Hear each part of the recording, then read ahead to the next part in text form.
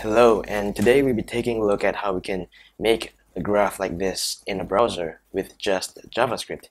So we're going to do this with the help of a library called chart.js. And this library, just a quick note here, we can actually use this library in React with React-ChartJS-2. So this is something that you can use if you're using ReactJS to build your web application. And first of all, let's take a look at our original chart here that we want to convert. And you can see Bill 5, Jeff 2, and Michael 12, Tim 19, Zuck 3. So this is what we're going to be making. Now let's take a look at the boilerplate that I have here. So this is my current directory. I have an HTML file with just a simple HTML boilerplate. In my styles.css, I have just some simple styles to align the title and to give margins to the body. And to make development easier, I've installed a VS Code extension called Live Server. If you want to do that, you can do that as well.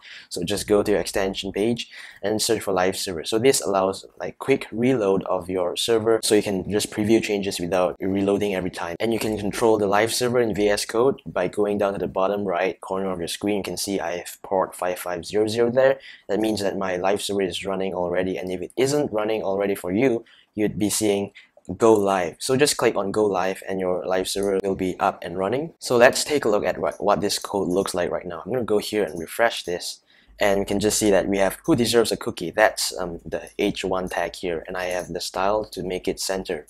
The next thing that you're going to notice is that I've included some script links here. So first of all, I'm going to install chart.js with the CDN by adding the script tags here.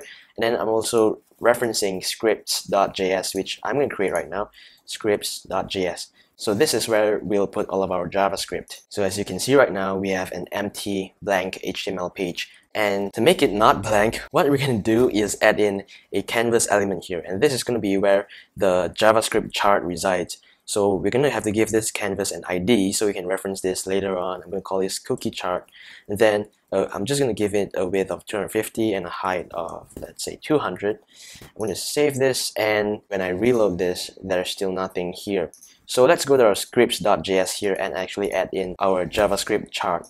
So first, we're going to have to get the element from HTML. So var canvas element equals to document.get element by ID, and then this is where you're going to put the ID of the canvas that you have set earlier on. So this is what I've set, cookie chart. So I'm going to put that here and a semicolon. So I'm using var here. If you're using ES6 syntax, you can use const or let, it doesn't matter. And then the next thing I'm going to do is create a config object here, and then I'm just going to leave that blank for now. We can populate that later. So var cookie chart equals to new chart. So we're creating a new chart instance here, and the place that this is coming from is from the CDN. So if I look at my HTML here, you can see that we have the script tags that's going to be running the CDN scripts. So that's where this chart object is coming from. So the first parameter that we're going to be passing in here is canvas element, and the second one is going to be config. So right now the config object is just a blank object. So when I go and reload this, we're not going to be able to see anything at all. So we're going to actually have to configure this chart before we're going to be able to use it. So let's go to config, and then let's give it the type of bar. So this is going to tell chart.js that the chart we're going to want to create is a bar chart. And then data is going to take in another object inside of it, and this object will contain two props, so labels and data sets. So labels and data sets will both be arrays. So label is going to be an array, and data sets is going to be an array too. And this, it actually has to be labels and data sets, not label. So let's tackle the labels first. I'm going to look at our target graph here, and you can see that we have Bill, Jeff, Michael, Tim, and Zuck. So these are going to be the labels.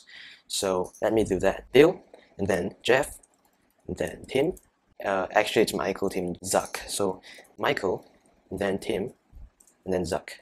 There we go. So that's going to be our labels. I'm going to just put this data sets on the next line. By the way, I have Prettier installed. So Prettier is a VS Code extension that will help me format every time I save, so it's going to look prettier. And for datasets though, it's going to be a list of objects, and each object being individual datasets. So if I look at our example here, we only have one dataset, and that being the cookies dataset. Now, if you were to have multiple datasets, like number of cookies and number of cakes and number of chocolates, then maybe you'll need multiple data sets. We're just going to be making one right now, and even though it's just one, we still have to put a list with an object inside of it. So in this object, I'm going to have label. So the label of this data set is going to be number of cookies. Then we're going to actually have the data itself. So this is going to be a list of numbers, and I'm going to put in the numbers here. So let's look at our example here. The first number is going to be 5 because Bill is 5. So 5 is there. And the next number for Jeff, that's 2. And then the third number is, I think that's 12. Fourth is going to be 19. And then the last is going to be 3. So 5, 2, 12, 19, and 3. This is an ordered list of numbers based on the sequence of this in your example. So that's our data. And I'm going to go back and let's reload this. And there we go, we actually have our actual chart right now. But if you remember the initial version that I showed you in the beginning of this video, you'll remember that we actually have nice colors in these bars. So let me show you how you can add nice colors there. So the way we can add in custom colors to our graph is by going and adding the attributes of background color and the border color. So let me first put this on separate lines so we can see this better. I'm gonna put label on its own line, data on its own line, and let's add in background color. And background color is going to be a list, and this is actually a mistake here because we have to put background color inside of the dataset object. So background color, we can also do border color like this, and let's give in some background colors. So I'm gonna take and paste some colors in here, and these are CSS colors. So I have orange, red, blue, green, and purple. And one thing to take note here is that this is an ordered list. So it will be based on the sequence of your data. And then that's going to be our background color. Now that we've done that, we can reload this and we can see indeed we have our background colors here. Now you can see that it's starting to look a lot nicer, but it's still really transparent. So I'm going to add in some borders here by giving it some border colors. I'm going to do the same thing and I'm going to copy and paste that in. So like that. And it's actually just the same CSS colors, it's just that it has different intensities. So I'm gonna save that and I'm gonna reload this here.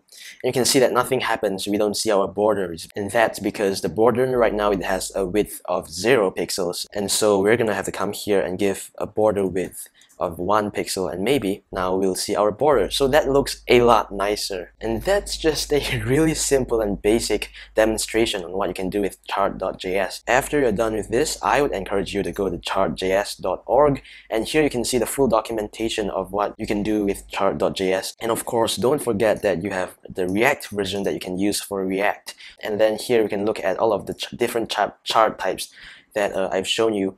So we have line charts, we have bar charts, which is what I just showed you. We have radar charts, we have donut charts and pie charts, and we have polar charts, we have all sorts of charts. So if you happen to stumble upon any of these charts that you don't really understand and you want me to make a video on that, you can leave that in the comments and I'll do my best to help you solve your problem. So that's it for this video. Hope you enjoyed.